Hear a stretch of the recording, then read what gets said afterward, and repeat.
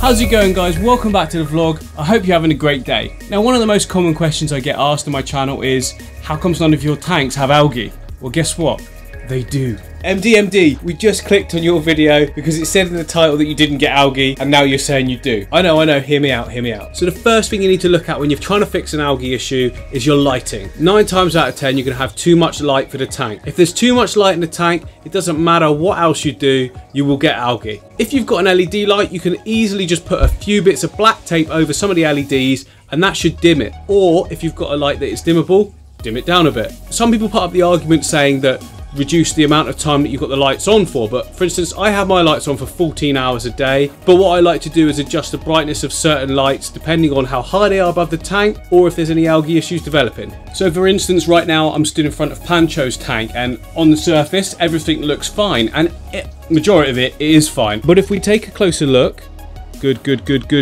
Oh, what's this random stuff here? It's like a brown algae, like a browny, stringy, grimy algae. It's the only part of the tank that's got any algae on it. I don't know what it is. I don't know why it's there, but this is proof to you. I get algae. I get algae in certain tanks, in certain areas, and what I do is I deal with it as soon as possible. Okay, that's great. You deal with it, but how do you deal with it? Well, certain algae like this one here, it's just a simple case of sucking it out. If it's something that's attached to plants, like crypts or something like that, you know, that won't just come off from suction, then I'll trim the leaves, because in my opinion, it's better to sacrifice a few leaves of the plant than having your whole tank turn into a massive bomb site mess, disgustingness of algae. Really bad description words. Carry on.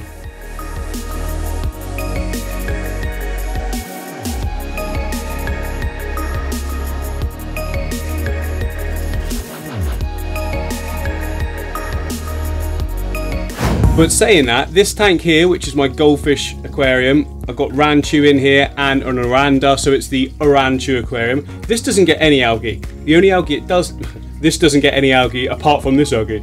The algae that it does get is green dust algae. Now that's quite common. It's just something that just goes on the surface of the glass, and depending on the, you know, sort of light levels, I'll get more or less. But the good thing about that algae, so easy to clean, isn't it? You just give it a quick wipe all over after a water change or during a water change, and you're good to go again. I think if there is one algae that you want in your tank, if you had to have one, it would be green dust algae. So easily sorted.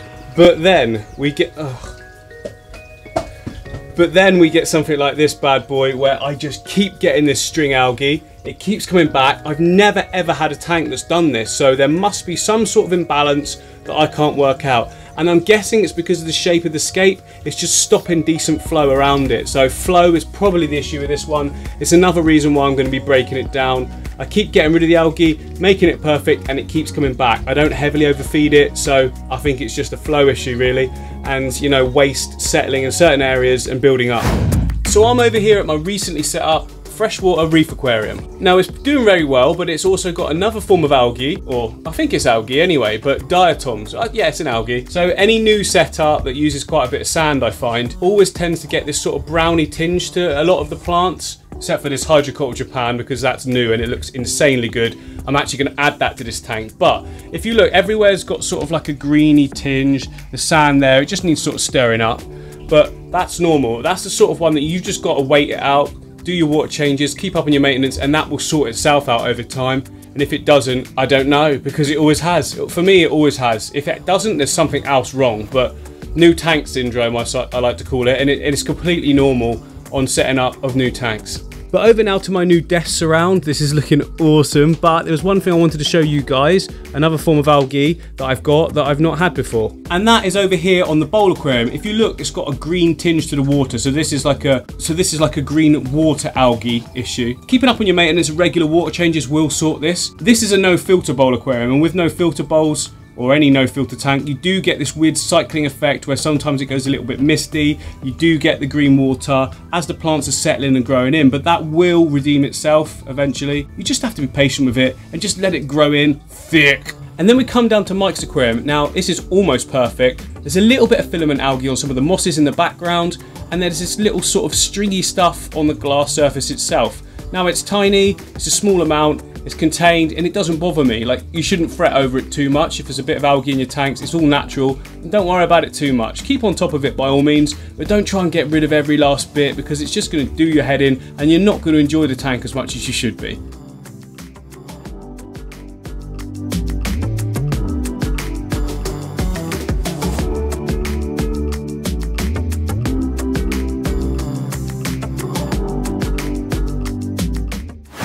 Been a few days since I first filmed that first part of the video, and we've got some sort of green water coming up through the no filter tank. This is absolutely normal in the starting setup of a no filter tank. Now, the way to combat this, just a quick water change, and it normally means that there's just too much light at the moment for the amount of plants in there. So what we do, take the water out, put in some floating plants. So I'm going to be doing a big water change on this bowl. Normally I wouldn't do so much, but I've been running a bit too much light on the tank and it does need it. You may also see that some of the UG is starting to uproot. This is because of the snails. The snails keep attacking it and pulling it up. Not a lot I can do about that, just have to see what does stay and what doesn't. It might come to the point where I have to take it all out, but we'll just see how that goes.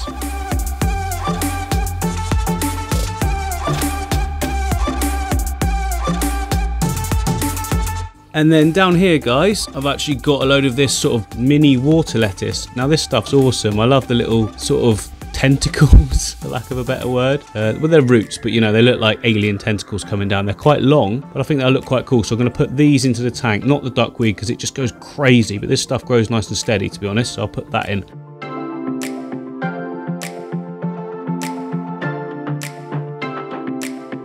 Now that water lettuce, it doesn't need to stay in there the whole time, because it's kind of like big and overtakes the rest of the scape otherwise, but we'll just keep it in there to pull those excess nutrients out of the water column, and then we can remove it later on when the plants are fully established and settled in better. By that point it might be looking awesome, and I probably want to keep it in anyway.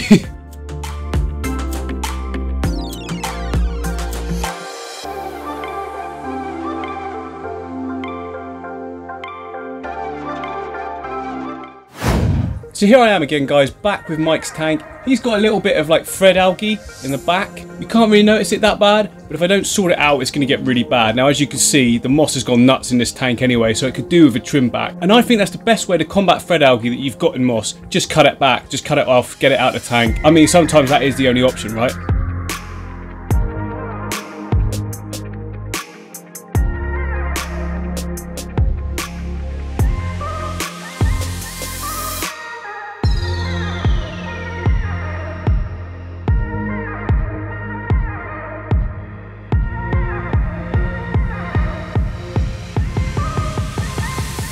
Okay guys, hopefully you can see how brutal I was there. I just pulled out a massive clump of it, and that's got the majority of the algae out. It's hard to see it now because it's like so fine when it's out of the water, but that's full of algae. That needs to come out. Pretty much job done now.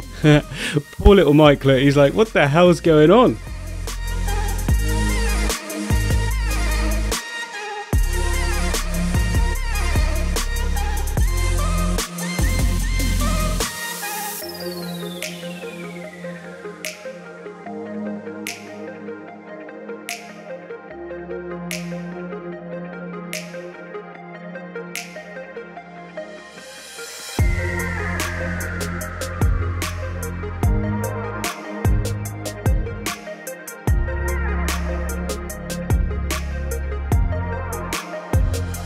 There we go, look, Mike's tank's back to looking great again. Rotalo 𝐻𝐻 is just peeking over the top as well, which is looking really nice, but he's buzzing all around the tank. Yeah, there will be a little bit of algae dotted about here and there, but that's what I'm trying to get across to you guys. You can't get rid of all of it. It's going to be there, you know, and you're just going to have to deal with it. Or don't. I mean, it's up to you. But I think it's safe to say that it is worth the extra effort. So if you've got one tank that's particularly bad, that you're trying everything, it won't just fix itself, I'd start again. Honestly, you know, there's only so much you can try, right? And some tanks just get algae no matter what you do, and you don't know why. Other tanks, not so much at all, and you can cope with it. If you're struggling really bad, I'd start again, personally. I know that can sound a bit defeatist, but the whole point of this hobby is to enjoy it. And if you're spending too much time fretting about it, stressing about it, you're not going to be enjoying the tank, are you? Start it again. That's the fun part anyway, isn't it? Building the tank up is a fun bit.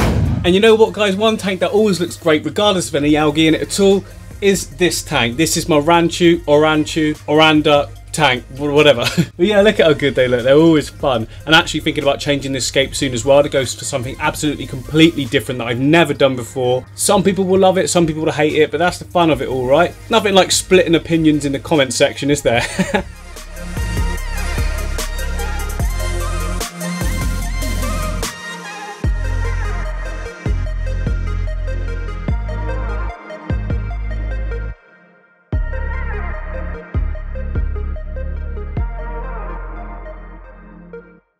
And this right here is one of those tanks that I'm talking about, guys.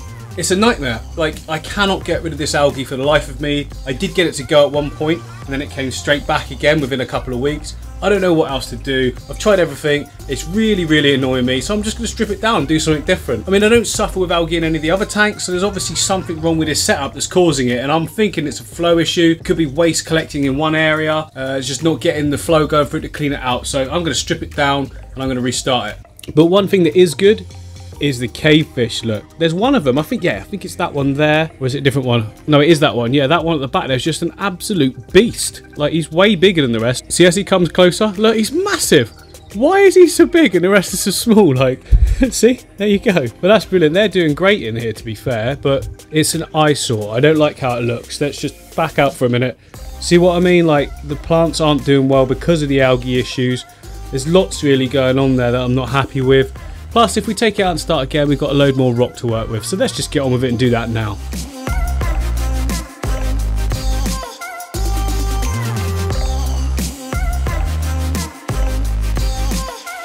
And there we have it, guys. Job done. Not had a deep clean, but I'm feeling so much better that it's actually fixed because it's no longer there, obviously. So one of the main reasons I wanted to break this tank down was because I wanted to know what the hell was going on with it, really. Just so I could mainly learn from it and stop the same situation happening again. Now, it turns out that no matter how many water changes I could have done, it wouldn't have made any difference. Very quickly after ripping out most of the plants and pulling up some of the rocks, I could tell that there were dead pockets everywhere just where waste was collecting. Now, water changes are only effective if you're removing the waste with the water. Well, that wasn't happening because it was so deep down, I didn't even know they were there. And there was also a really funky smell going on when I was removing it all as well, which is not good. But overall, I'm really happy that we sorted that out, and now I know what the problem was. If I was to do a tank like this again, you know, escape where there's like lots of rock piled up and possible dead spots, I'd definitely put a wave maker or a big power head in there just to keep that water flow going around everywhere.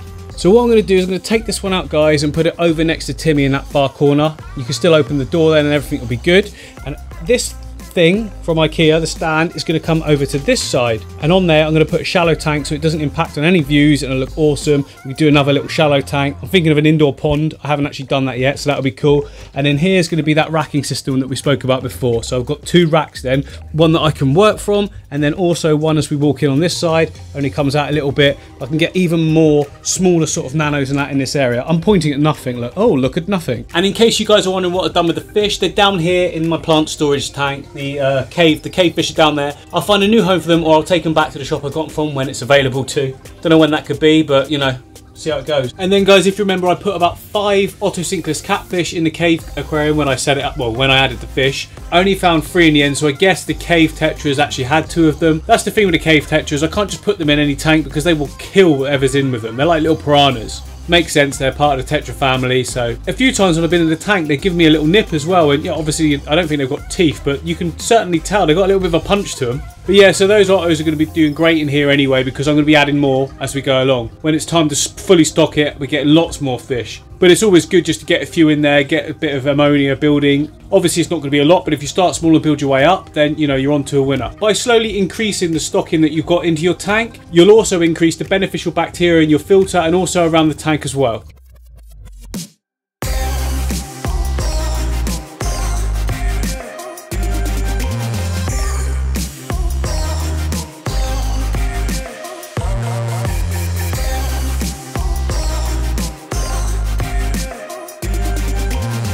So I think, guys, overall what we're saying is, if you've got algae, deal with it straight away, get rid of it, don't let it build up. And if you do that, you should stay low levels, at least manageable levels, all the time. So you may well have noticed the CO2 in that clip. In the next video, I'm going to explain to you guys about that, how I added it, what it is exactly. But for this episode, we're finished. Click the subscribe button, hit the notification bell because there's loads more coming soon to you.